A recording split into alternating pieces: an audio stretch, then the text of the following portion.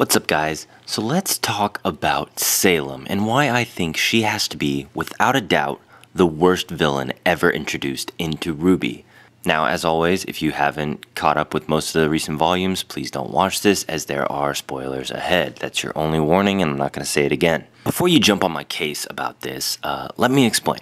Salem was initially introduced in the opening monologue of Volume 1, appearing to have a back and forth with Ozpin, both speaking of a single soul, later revealed to be Ruby Rose, the series protagonist. At the time, she was a faceless figure, and no one, not even myself, suspected that there was a larger foe at work here.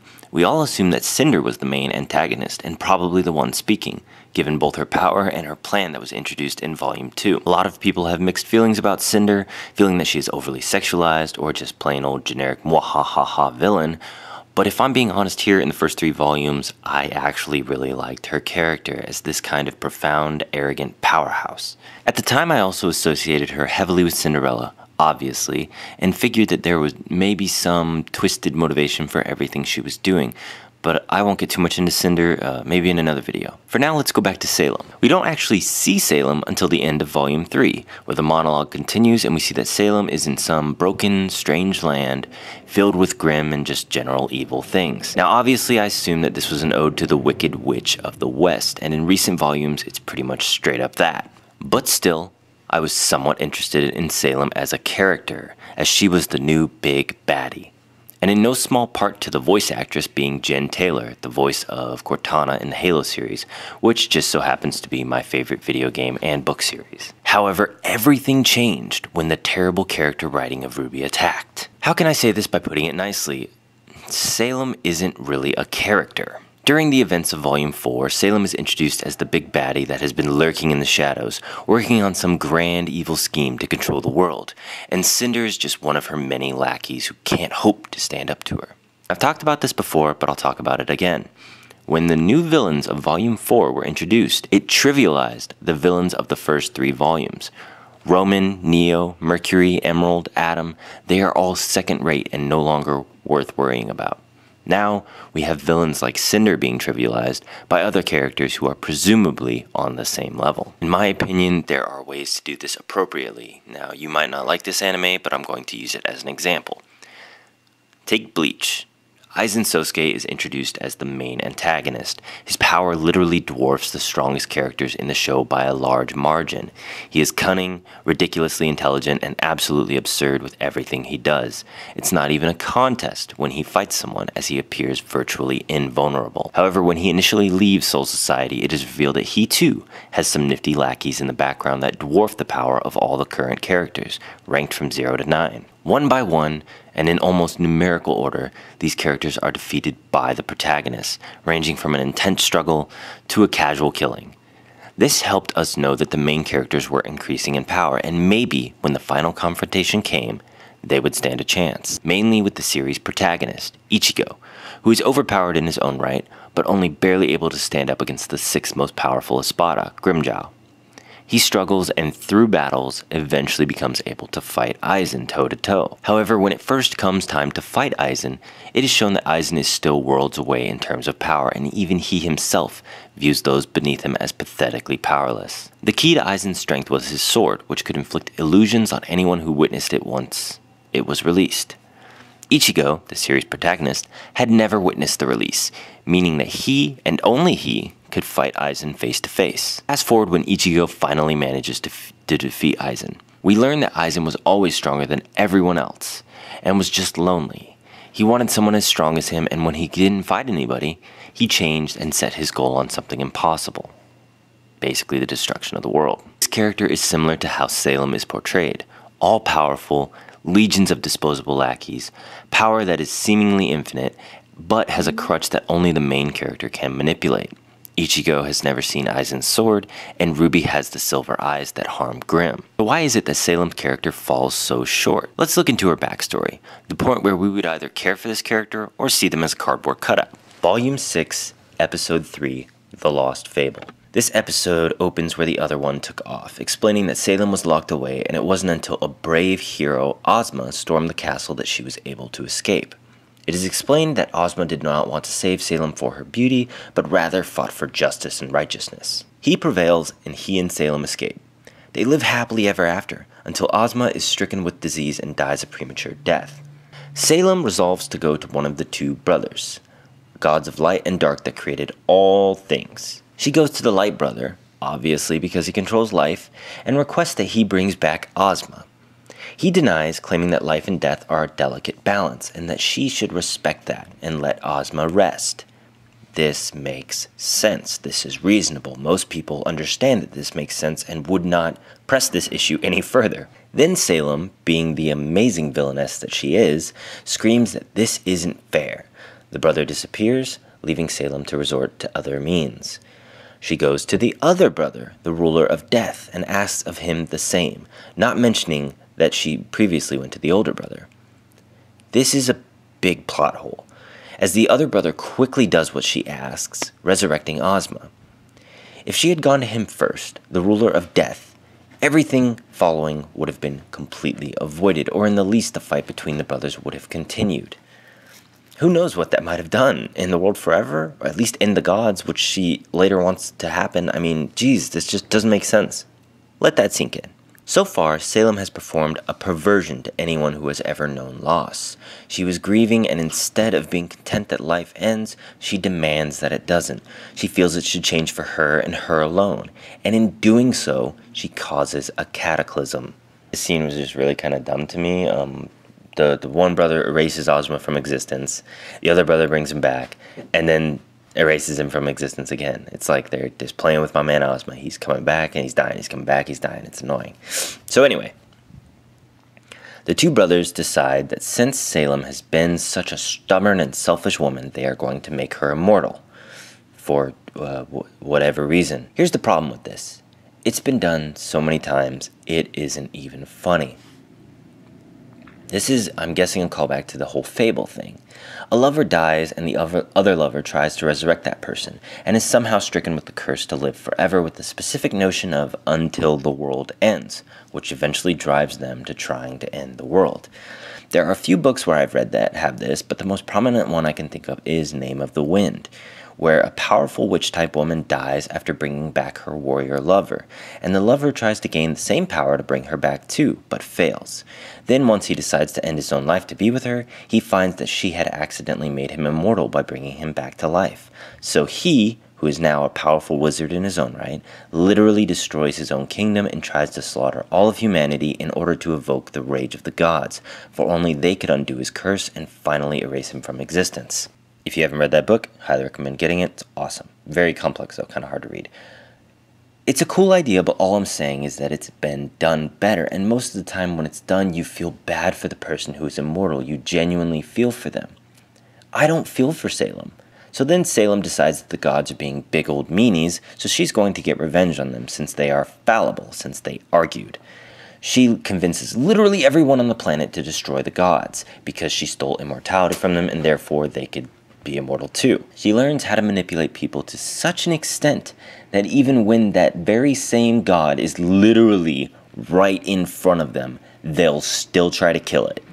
Like, these people, for all their lives, have been taught that the gods were great and awesome, and then they're just like, oh, fuck it, let's kill them. Whatever. I mean, that makes sense. Now, when the gods cursed Salem with immortality, they told her that she needs to learn the value of life and death. Only then will she know peace.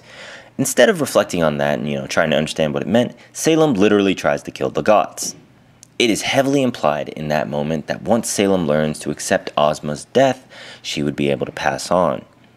Salem thinks that this ragtag handful of magical-wielding bros and gals can actually kill the gods. So what does the Dark God do in return for this? He literally wipes humanity off the face of the planet in a fashion more cruel than Thanos' finger snap. Salem continues to whine, saying that she will make a new army to come back and defeat them.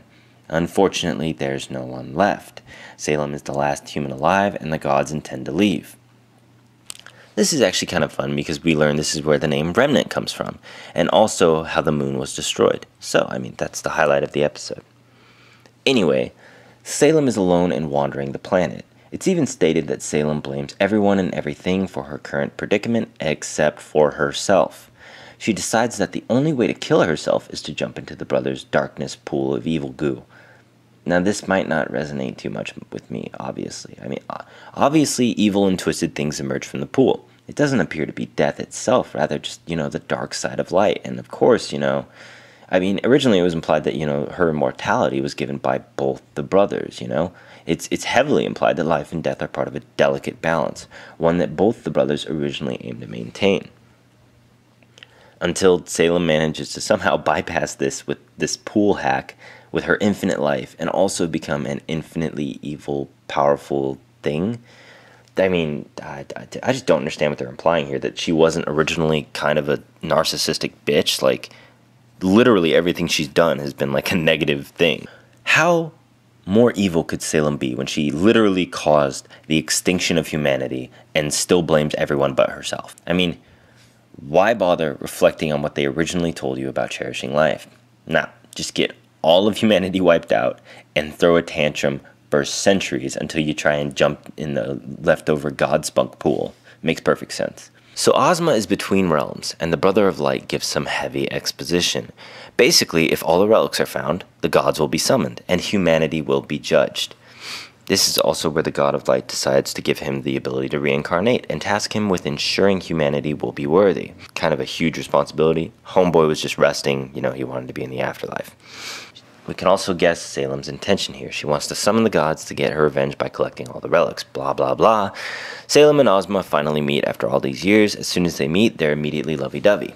So they share their tales and both of them lie to each other. Great relationship, this one. Salem blames the end of the world on the gods. Big shock here. Salem then decides that they should become the gods of this world and create a paradise. Like, what? And Ozma's just like, lit. So they get this kingdom, they have kids. 4 kids. 4 girls. Almost like the 4 maidens, huh?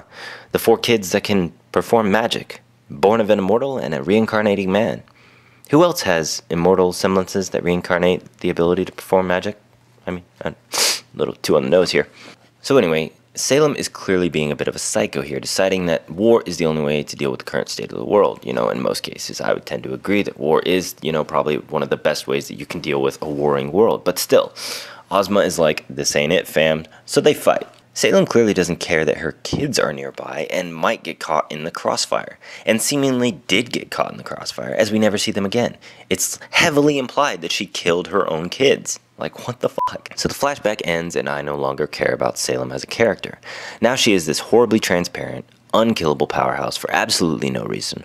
Her whole mindset as a character was actually a whiny teenager who was upset about the way the world was, and came to the conclusion that the world should change for her and her alone, regardless of the consequences to everyone else. How can this be considered an interesting character or a decent villain? It certainly isn't going to be very much of a good villain, I'll tell you that much. Especially if the final confrontation is coming in Volume 7. It's just not going to be good. Now I know I'm doing this again, but has anyone watched Naruto Shippuden, the end of it, the end? I'm going to spoil it briefly regardless. Uchiha Madara was a main antagonist, a powerhouse that had finally achieved his plan, and now all the heroes had to defeat him. However, at the last confrontation, it was revealed that Madara was just a pawn, and the true villain was a woman named Kaguya, who possessed infinite power in every technique ever, and that was the final boss. Our protagonists fight her against staggering odds, but she is boring. She is immortal, has infinite power, virtually no personality. She hardly reacts to anything. She has to be sealed, and that's it. She is sealed. That was the end. I feel like Salem is about to be on the same level, if not she's already on the same level. As Cinder was introduced as the kind of sexy, smooth-talking, almost lust-esque villainess, we definitely didn't need another one. The only difference is Salem's lines aren't sexy or interesting, they're just kind of mwahahaha, and that's the only way I can describe it. She just comes off as like a basic cardboard cutout of a villain. Like, how in Volume 4 when she was, or Volume 3 at the end of it when she was actually introduced, and it was just kind of like, it was obviously just like not animated, it was just a picture that was like slightly moving. That's basically her whole character. In an animated moving show, she is a still picture. It's boring. She has tantrums and has absolutely no character. I don't know why this is, but I just can't get past it. It's sad when Mercury, Emerald, Adam, and Cinder have more personality than Salem. Their motivation makes sense. Hers is just entirely absent and selfish. It's just boring. Anyway guys, that's it for this video. I appreciate all the recent subs. You guys are pretty awesome, and if the videos weren't well received, I probably wouldn't make another one. That being said, I don't know if this video will have pictures or videos or both. As I said before with my Atom video and my Mercury video, almost any 5-second clip I use of RWBY gets copyrighted, which doesn't bother me since it is their video content and they deserve any and all ad revenue that I make. But some of them are straight up blocked, which is frustrating when all the clips and audio are synced. Then I have to remove a 5-second glimpse of a character, and once I remove that, suddenly some other section that wasn't copyrighted before is copyrighted now, and it just doesn't make sense. And people are telling me, oh, all you got to do is change the light settings and flip the picture, mirror it somehow so that it can't be detected. But honestly, if Rooster Teeth Productions doesn't want their stuff out there, then I don't want to go around that and just repost their content. Even if I'm talking during it and I'm just using clips as references, I still want to kind of respect that it's their thing, and I don't want to, God, that's, oof. But anyway, I want to know your guys' theory on this. Is Salem going to summon the gods to kill them, or is Salem going to try and absorb them? Or is Salem genuinely trying to die and wants them to come back so that they can undo her spell of immortality? Also, the 4 maidens are Salem and Osmond's children. What do you guys think of that theory? Because I literally just made that up as I watched this again, and I realized that, and I was just like, oh, well, that's obvious. Remember to like, comment, and subscribe if you haven't already. I really appreciate it. And if you managed to watch this far, shout out to my recent subscribers, Sarah, Rolando, Bailey, Crossed, Tom, Kerr, Carter, and Stormy. You guys are awesome. I appreciate the support.